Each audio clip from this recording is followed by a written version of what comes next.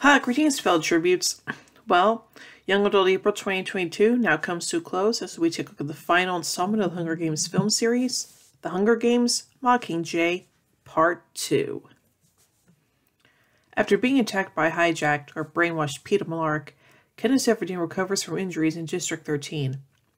President Cohen refuses to let Katniss go to the capital until they take District 2, so instead, she sends her to join the assault on the capital's army in District 2, the last district controlled by the capital. Although she is able to rally the rebels and convince District 2 to join the rebellion, she is shot by a civilian, but merely injured due to her bulletproof Mockingjay costume. Joanna covers for Katniss while she sneaks on board a helicopter on its way to the capital. Coin becomes aware of Katniss's defiance but plays along. Katniss is recruited into the Star Squad, which includes Gale and a recently married Finnick. Peeta, who is still unfairly recovered, joins them to appear propaganda videos. Led by Boggs, the team makes their way to the capital, evading booby-trapped pods placed along the way with Boggs' holographic map called the Hollow. Boggs is fatally wounded by a pod and bestows the Hollow to Katniss before dying. The squad accidentally triggered another pod, releasing a flood of lethal black tar, and Peeta momentarily succumbs to his condition and attacks Katniss, killing Mitchell in the process. Katniss refuses to kill Peeta, but Gale states that he will kill him if needed. The group are then trapped in a building by peacekeepers. The League sisters stay behind as distraction so the group can escape the building. The peacekeepers destroy the building, and the Capitol broadcasts a message announcing Katniss's apparent death, which is then noted by Coin, who delivers an impassioned eulogy to rally the rebels. The team then travel in the sewers, but they are then ambushed by genetically engineered mutts, who kill several members of the group, including Finnick. Katniss uses the Hollow to self-destruct and cause an explosion to kill the mutts. The team then escapes the sewers and takes shelter in a house owned by former Hunger Games stylist Tigris. Snow invites Capitol citizens to take shelter in his mansion, forming a human shield around the mansion.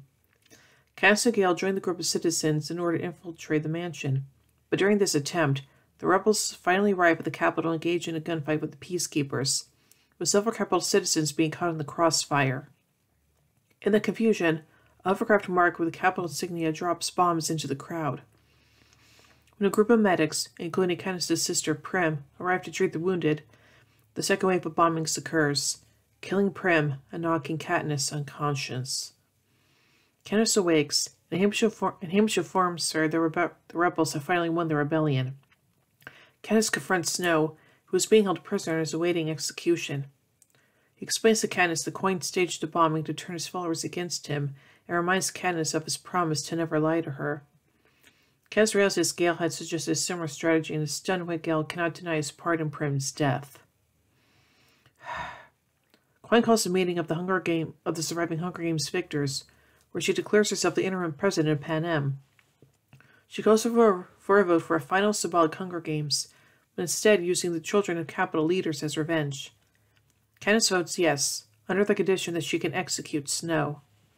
At Snow's execution, Katniss kills Coin instead, which causes a riot of citizens to lynch and kill Snow. Peeta stops Katniss from committing suicide and she is arrested. In the captivity, Hamish brings Katniss a letter from Plutarch assuring she will be pardoned. There will be no last Hunger Games, and she will be able to return to District 12. Returning home to District 12, Katniss finds Peeta, who was almost fully recovered from his conditioning.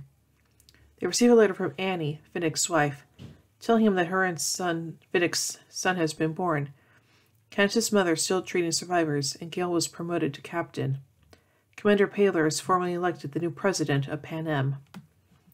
Years later, Katniss and Peeta play with their two children in a meadow. Their infant cries from a nightmare, and Katniss ponders that they will eventually learn her story and about her time in the games. She muses to her baby that sometimes she plays a game wherein she imagines everything good that she's ever seen anyone do. She says that the game gets a little tedious at times, but states that there are much worse games to play. So now let's take a look at the production of this movie, beginning with the pre-production. On July 10th, 2012, Lionsgate announced that the film adaptation Mockingjay will be split into two parts. The Hunger Games Mockingjay Part 1, released on November 21st, 2014, and The Hunger Games Mockingjay Part 2, released on November 20th, 2015. On November 1st, 2012, Francis Lawrence, the director of The Hunger Games Catching Fire, announced he would return to direct both final films in the series. Talking about direction for the last two parts, Francis explains, quote, "I felt a different kind of pressure. On The Hunger Games Catching Fire, I had to prove myself a little bit as a new guy in the game. It was a relief that it was received well by the fans. Even though I was relieved, it was only momentary. I started to set the bar higher for the next one." On December 6, 2012, Danny Strong announced that he would write the third and fourth films. On February 15, 2013, Lionsgate approved the script for Part 1 and gave Strong permission to write that of Part 2. In August, Hemsworth confirmed that shooting of the film would begin the following month. The film's production began on September 16, 2013, in Boston, Atlanta, and Los Angeles. Studio Babelsberg co-produced and oversaw production services for the film. On November 13, 2013, producer Nina Jacobson revealed that Peter Craig was also hired to write the adaptations.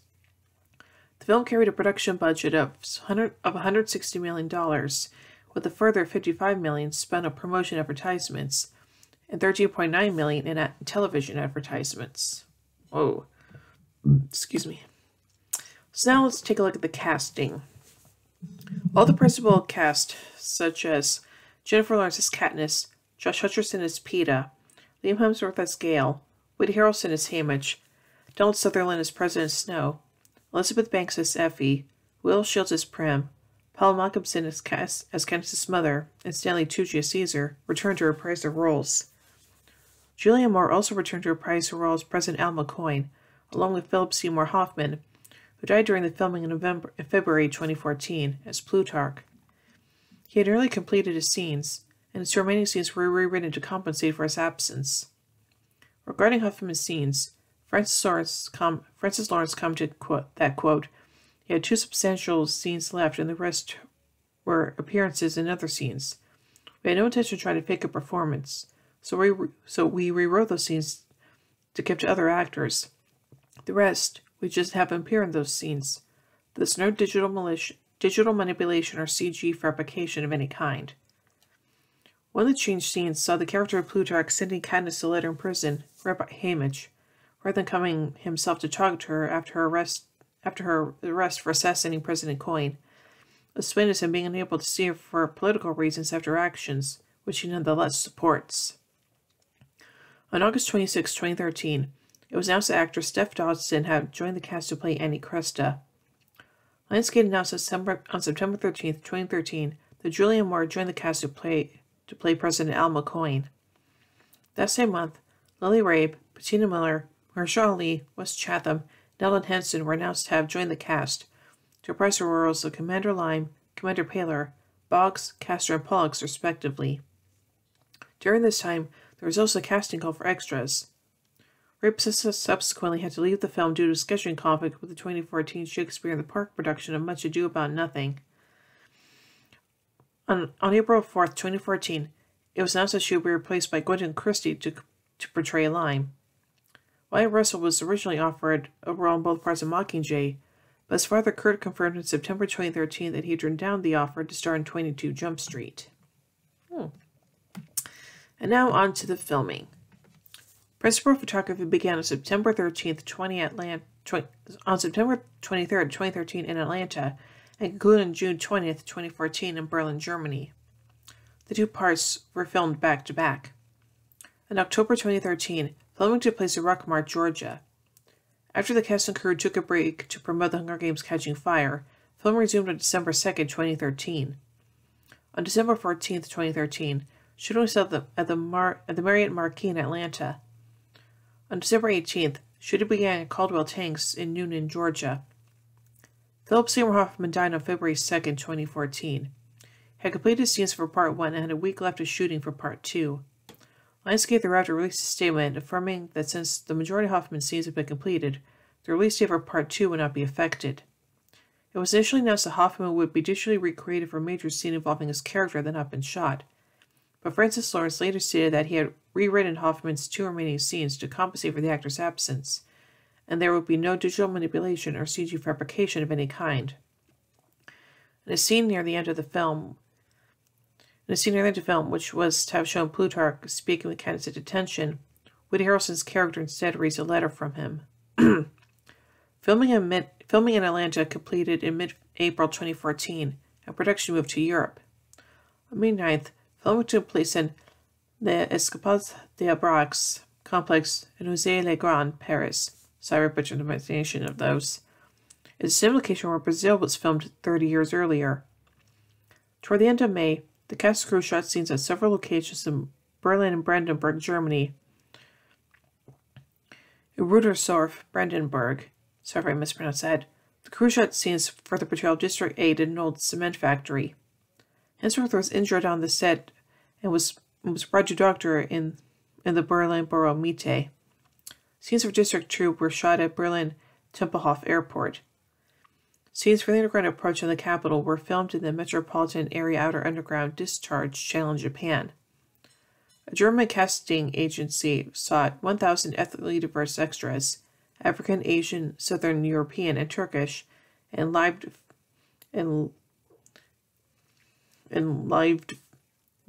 faces, or whatever, to shoot scenes at a Babelsberg film studio. And now on to the music. The film score was released on December 4th, 2015.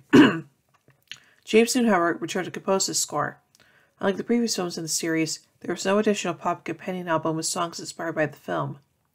Jennifer Lawrence performed Deep in the Meadow, a lullaby that she sang in the first film. Interesting. Now finally, let's take a look at the future of the franchise, starting with potential spin-offs. On August 8th, 2017, Variety reported that Lionsgate CEO John Felsenheimer has interest in having spin-offs made for Hunger Games and wants to create a writer's room to explore the idea.